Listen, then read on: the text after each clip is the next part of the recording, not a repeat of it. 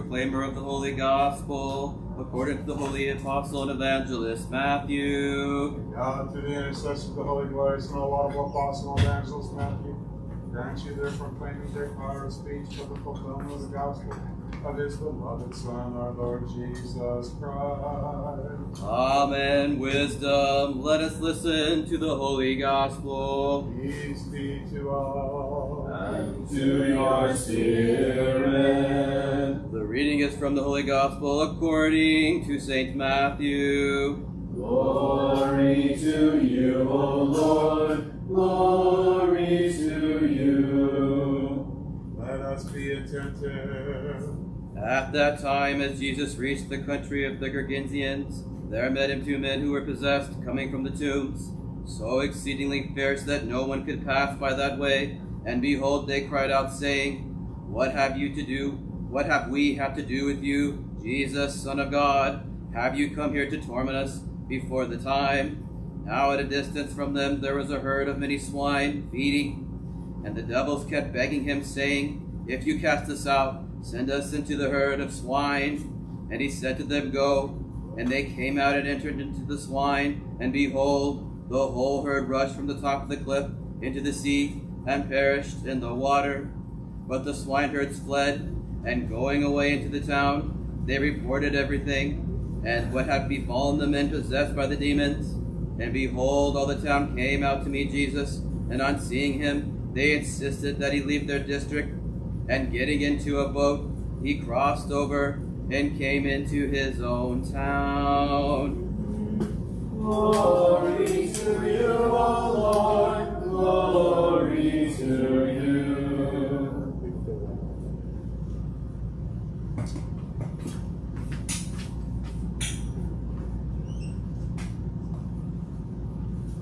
In the name of the Father, and of the Son, and of the Holy Spirit, now and ever, and unto the ages of ages. Amen. Today we heard the gospel which said that the Gadarene Demoniacs were healed. And I don't know if you try to place yourself in the context of the gospel, but I always try to think about, well, what if I were there? And we see this great miracle. These men who their lives are ravaged by demonic activity, and Jesus comes and sets them free. And then I think to myself, oh, that would be so exciting. That would be such a moment that you would always remember it. You would always be thankful for it. You would always praise God for it. Unless you're a pig herder. All of a sudden, Jesus has destroyed your livelihood. And so it says that the people from that district, which tells you that the district probably had a lot of pigs. Now, you may not know this, but this is something to which I can sincerely relate. Because growing up in Galva, Illinois, population 2,500 or something like that, there were more pigs than people. As a matter of fact, the neighboring town of Kewanee, Illinois, is known as the hog capital of the world. And every year on Labor Day weekend, they have Henry County Hog Days.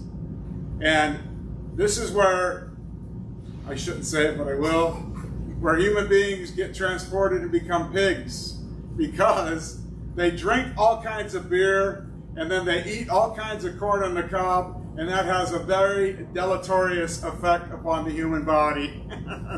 And so it's just a wild free-for-all. And so they're celebrating, though, their livelihood, which is raising pigs. Okay?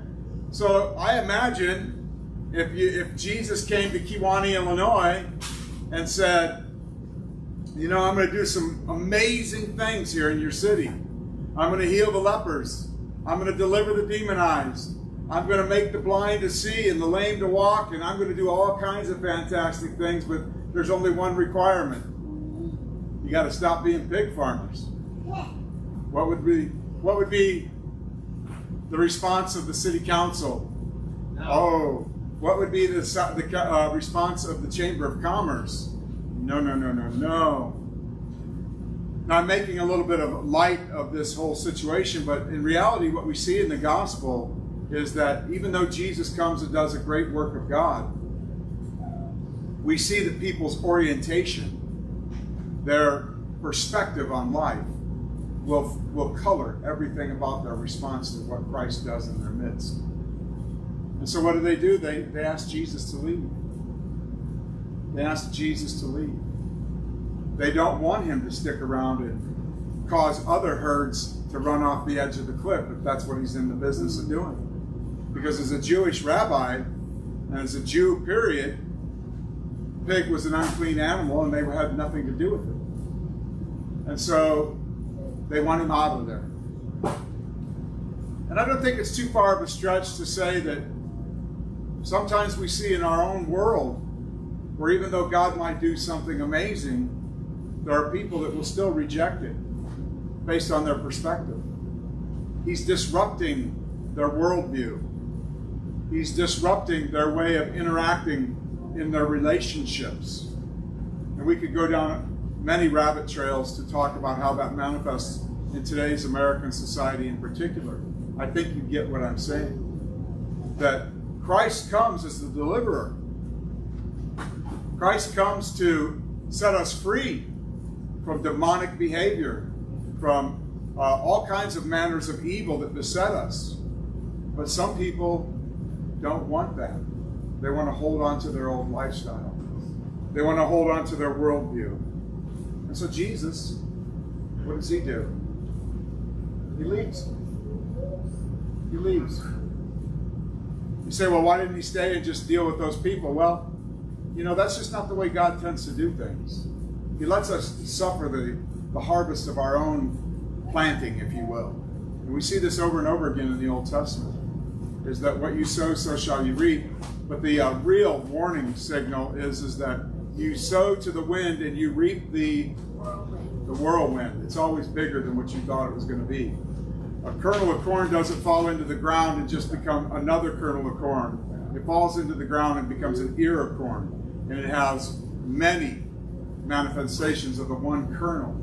And that's the way it is in life too, is what we do, we might think, well, it's no big deal, but you know, in reality, it could come back as having grave consequences, multitudinous times over what we thought would happen. So we have to be careful how we live our lives and what our life perspective is. And so I would like to say today that is homily 1A. And now I want to shift to 1B. I was tempted to have a 1C. Actually, in a correct outline form, it should be just simply A, B, and maybe C, because I'm not going to have a 2A, so therefore I'm violating. But anyway, you know what I'm saying. And so what I want to do now for the next few minutes is I want to read to you the life story of a saint who got it when it came to understanding who Christ was and was willing to lay down everything. They didn't hold on to their need for an occupation. They didn't hold on to their need, which, by the way, just on a sidebar note, which is really interesting, that we have in the world today a situation where people are being forced to make decisions in order to keep their job. It's a strange world we live in. But this is a woman who, her livelihood, her personhood, her family heritage, none of it mattered in comparison to the surpassing knowledge of knowing Christ. And I wanted in particular to read about great martyr Marina because, as you know, my daughters are not Orthodox. A couple of their children are. And I smile, that's another story we'll talk about maybe during coffee hour. But in spite of the fact that they're not Orthodox, Preatasa and I decided that we would hang icons as patron saints for each one of them. And so our youngest daughter, oh, we're crying. Sheena, you know, my girls always have this big debate, who's my favorite. And I would say, you're my favorite oldest child. You're my favorite middle child. Well, Sheena's my favorite youngest child. And Sheena's name is Sheena Marie. But from very early on, we started calling her Sheena Marina. And so when we became Orthodox, it was a matter of time before we really thought maybe Marina had adopted our daughter. And it's today that we celebrate her life, and so I want to read her life to you. Because as the priest, I have this prerogative. The holy great martyr Marina was born in Asia Minor in the city of Antioch of Pisidia into the family of a pagan priest. In infancy, she lost her mother, and her father gave her into the care of a nursemaid who raised Marina in the Orthodox faith. Upon learning that his daughter had become a Christian, the father angrily disowned her. During the time of the persecution against Christians under the Emperor Diocletian, 284 to 305, when she was 15 years old, St. Marina was arrested and locked up in prison. With firm trust in the will of God and his help, the young prisoner prepared for her impending doom. The governor, Olimbrios, charmed with the beautiful girl, tried to persuade her to renounce the Christian faith and become his wife. Just sidebar note, this is kind of the way the world goes about it. They try to woo us away from Christ, one way or another. You know, subtle and not so subtle ways. But the saint, unswayed, refused his offer. The vexed governor gave the holy martyr over to torture. If I can't have her, nobody will. Having beaten her fiercely, they fastened the saint with nails to a board and tore her body with tridents. The governor himself, unable to bear the horror of these tortures, hid his face in his hands. But the holy martyr remained unyielding. Thrown for the night into prison, she was granted heavenly aid and healed of her wounds. They stripped her and tied her to a tree. They burned the martyr with fire. Barely alive, the martyr prayed. This is amazing. Lord, you have granted me to go through fire for your name. Grant me also to go through the water of holy baptism. Hearing the word water, the governor gave orders to drown the saint in a large cauldron. The martyr besought the Lord that this manner of execution should become for her holy baptism. When they plunged her into the water, there suddenly shone a light, and a snow-white dove came down from heaven, bearing in its beak a golden crown. The fetters upon St. Marina came apart by themselves. The martyr stood up in the font of baptism, glorifying the Holy Trinity, Father, Son, and Holy Spirit. St. Marina emerged from the font completely healed without any trace of burns. Amazed at this miracle, the people glorified the true God, and many came to believe. This brought the governor into a rage, and he gave orders to kill anyone who might confess the name of Christ. Same thing as in the gospel that we read. Some people were blown away and believed in God. Some people whose livelihood and who they are was tied to what was happening, refused him and rejected him. 15,000 Christians perished there. And the holy martyr Marina was beheaded. The sufferings of the great martyr Marina were described by an eyewitness of the end named Theotimos. Up until the taking of Constantinople by Western Crusaders in the year 1204, the relics of the great martyr were in the Ponte Panteo monastery. According to other sources, they were located in Antioch until the year 908, and from there transferred to Italy. Now they are in Athens in a church dedicated to the Holy Virgin Martyr. Her venerable hand was transferred to Mount Athos, to the Vadapiti Monastery. Oftentimes we don't, know the story of the saints that we remember that day. I think this is worth remembering. Not just because it's my daughter's patron saint, but because she was an amazing woman who lived her life for Christ and died for Christ. And as Subdeacon Philip will appreciate wholeheartedly, we need to listen to what we sing about her.